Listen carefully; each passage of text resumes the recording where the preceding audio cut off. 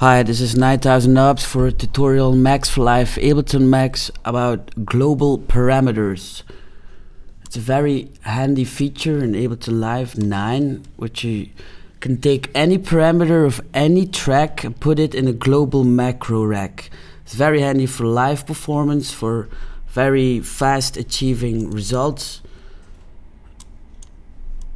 I'll show you how to do it. Just take this effect, put it up a track, creates this.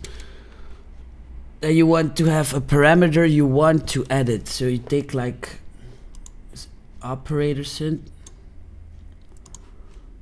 make sure you group it.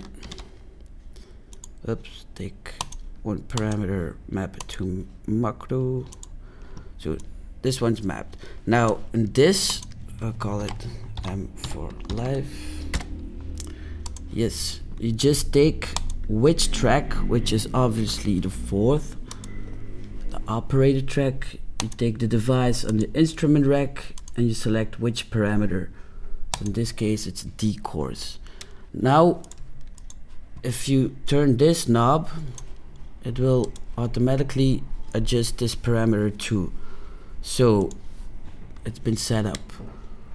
If you will put like a second operator on it, group it, makro, bind makro on the D chorus 2, you can change this, take a second one, which track, the fifth operator, device, instrument rack, which parameter, same one there.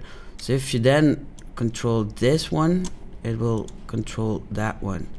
Now for fast achieving results, group these two, make them edible, makro here, makro there.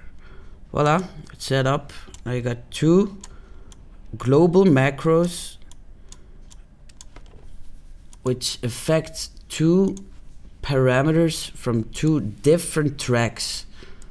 So you can see the possibilities with this. Very handy trick. Max for Live Ableton 9. I think that's it. Pretty handy. Yeah. Yo. Goodbye.